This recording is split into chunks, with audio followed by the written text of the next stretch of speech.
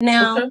the other question was about hair care. So yeah, so actually, I was gonna say this will probably be the start of, just getting a little bit more into the science of things. So if you don't mind spending a little bit of time on it and kind of just expound a little bit. So I'm gonna start off with, do you provide coaching for your clients as far as the damage that we were talking about and the maintenance and stuff like that? And then I'll probably lead into, another question. Yes, I do offer coaching. Coaching. So what it is, that is a consultation. So if you book a consultation and you have questions, I answer those. We come up with a game plan for whatever ideas you have for your hair, whether it's hair growth or it's just a certain style working with your hair, a certain way that you want to wear your hair. Some women just want their curls to come back. So if it's a matter of how to get your hair one texture or how to care for it, all of that is under coaching. But what it is they would book a consultation and I would help them with that. Now, if you book a service, then the consultation comes with the service. So every time you come, I do coach you and give you information on how to keep up with your hair.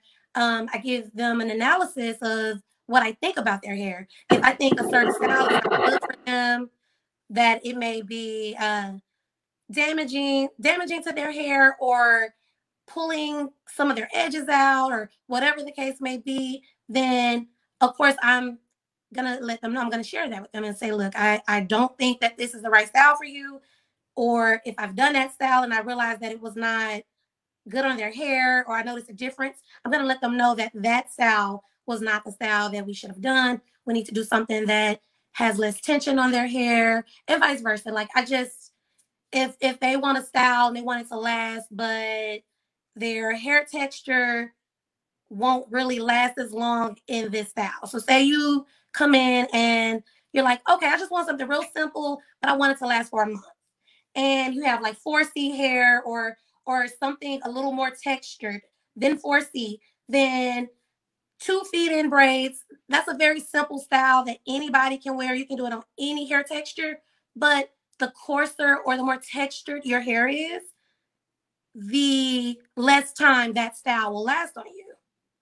And also, the finer your hair is less likely to last. But that style could last somebody for 1 month if their hair isn't extremely fine and thin or isn't extremely thick and coarse. So everything varies depending on the person. But every time they come to me, a consultation and me giving you a game plan for your hair is included. Okay. So since it sounds like you got the science down, you're the expert. So Um, like I mentioned earlier, like say for instance you are, I don't know, Kawhi Leonard just got braids or whatever the case is, and braids are pretty hot right now. Would you agree? Yeah. So and you got some yes, they amazing are. Oh my braid gosh, I have styles that I have so seen many too. clients that are booked for braids. Yeah.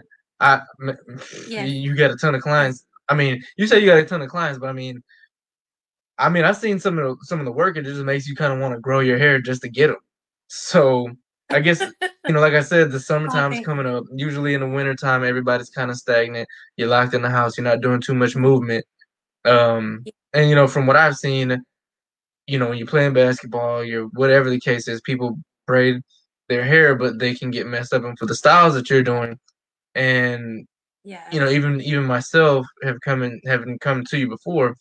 Um, I guess what would you suggest to a client to actually maintain the braids, especially with the summer coming up Okay. and it's hot, Rule, and everybody's gonna be, oh, it's humid, and I gotta. I know. Well, rule number one for every style that you have, tie your hair up at night. I don't care if you just have your hair all over the place, curly, whatever, and you're planning on getting it done the next day. You washed it and you didn't blow it out or whatever.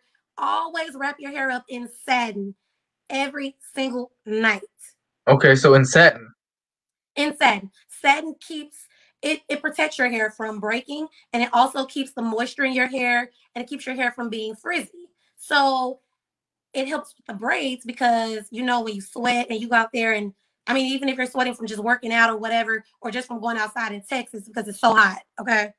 Hmm. And you sweat, and then you put that satin on your hair overnight, and those little frizzy pieces, they go down, and it keeps that moisture in there. So that's number one to protecting any hairstyle you have, but also protecting your hair. Now you can get a satin pillowcase. That always helps because a cotton pillowcase would break your hair, but a Do, satin do you pillowcase would help. do you suggest sleeping a certain way, like maybe not laying on the hair, or does it really matter? That doesn't really matter. It's inevitable. I mean, it's just hard. You can't not sleep on your Because I've hair. known of people to be like, "Oh, I got to sleep like this," and you know, Well, crouch up in a certain way just so that they don't mess their hair up. well, that's good to do like temporarily, like if you're taking a nap or if you just really want your hair to be like in tip top shape and exactly how it is that night. You want it to be like that the next morning. That's one thing you can do, but I wouldn't recommend anybody sleep a certain way that they shouldn't be sleeping. I don't want you to have neck or back problems or any of that just because you're trying to protect your hairstyle. You All gotta you have have, a neck brace so you can keep your you head know up what I'm because saying? all night you Literally didn't just sleep like no way. matter of fact, just like sleep straight up in a chair, just like this, with a neck brace on. If I wanted you to keep your hair a certain way and you have to sleep a certain way, that's how I would recommend you sleep. But Man, I know even some dudes who won't sleep on their back just because they think that it's gonna mess the waves up, and I'm just kind of like, I personally think like if you got them, you got them. But I mean, hey, I mean, you sleeping any part of your hair that's touching something, especially when it's pressed up against something, has the potential to mess up or change or whatever. But it's if you put a satin scarf on your head or a do-rag for guys, if you do that, then that protects the hair and you may have to brush it or run your fingers through it, but that's gonna hold that style for you. Whether your hair is straight, whether it's short or long, you have curls, braids, you're wearing your hair loose and down, whatever the case is, you or up, you wrap your hair up with satin every single night. That's number okay, one to maintaining and protecting a hairstyle. okay, and I guess before we get to this next question, could you expound on the I guess what's post number one to maintenance? What's post number one? Okay. Yeah, we've already established it doesn't matter how you sleep, doesn't matter if you're doing So that, and you want to wear satin. So what else would you recommend to maintain, your braids or your hair, especially with this heat coming up? I see this question below. That's what's like taking my attention. What is your favorite style to do? I would say a sew in. I really like to do sew ins. So And start. we will be getting to the sew-in section in a Okay. second. So back to what we were talking about. Second to maintaining your wait, I froze. Can you see me? Hi Yes. guys. Okay. So second to protecting your braids would be to moisturize your hair. So when of course when you have your hair braided, especially in the summertime, your scalp is exposed, and when you're sweating, like you said, for an athlete or something like that, or somebody that's working out, that sweat has salt in it, so it dries out your hair. So Hmm. if you spray your hair with oil, or you have oil with a dropper, and you can put that along the parts like where your scalp is and also inside of the braid, making sure that your hair is moisturized, that will also help you protect your style and protect your hair. So it does both. Maintaining a hairstyle and protecting your hair, they go hand in hand because what you do every night to maintain that hairstyle and protect your hair ultimately is what's going to make your hair look better. The healthier your hair is, the better your hair will look. So I mean, well, while you're sweating and stuff like that, like even if you're not an athlete and you're just outside and it's 108 degrees, out here, Yeah. and you're sweating, male or female, Yeah. is there anything that you can do? Does the sweat There actually mess it up, or? well, it doesn't necessarily. Yeah, well, okay, it can mess up your hair because if your hair is natural and that moisture, I mean, not moisture, but water, which is moisture, but sweat is salty. So it's drying your hair out, but it's also making your hair wet. So that wetness is going to react, it's going to activate all those products that you have.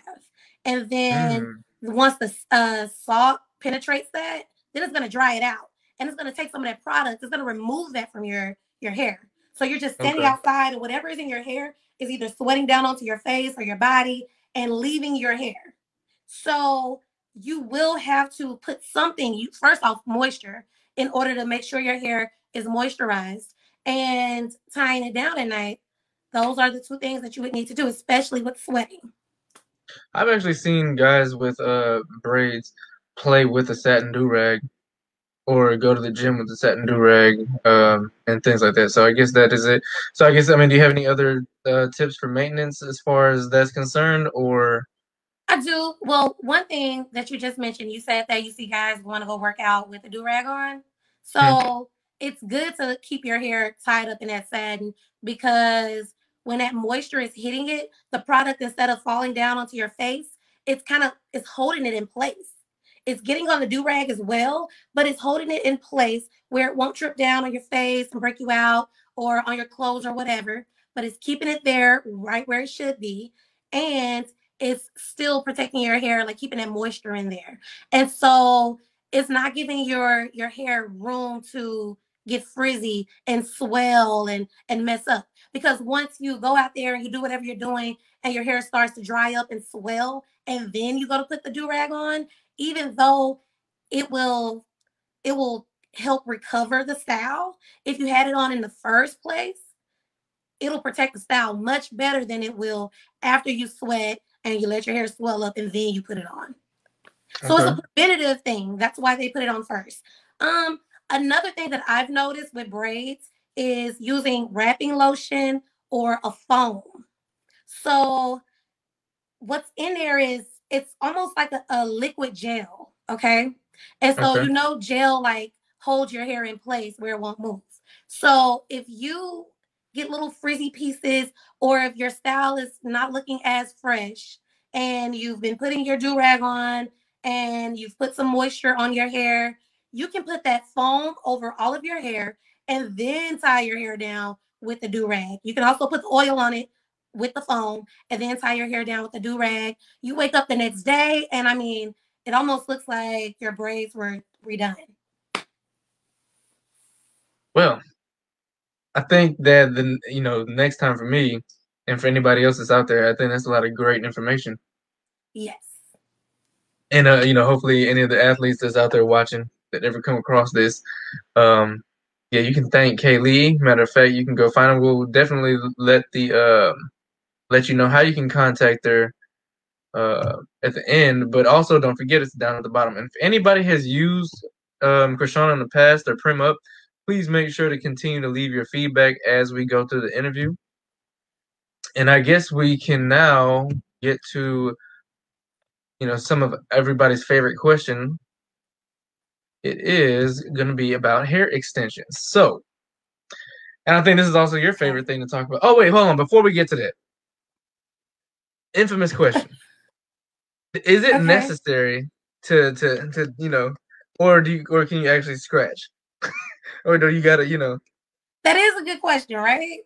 Okay, uh-huh, so depending on how your hair is done, your extensions or whatever, you might not, or even if you just have braids as a guy, you might not be able to like get under the braid or whatever.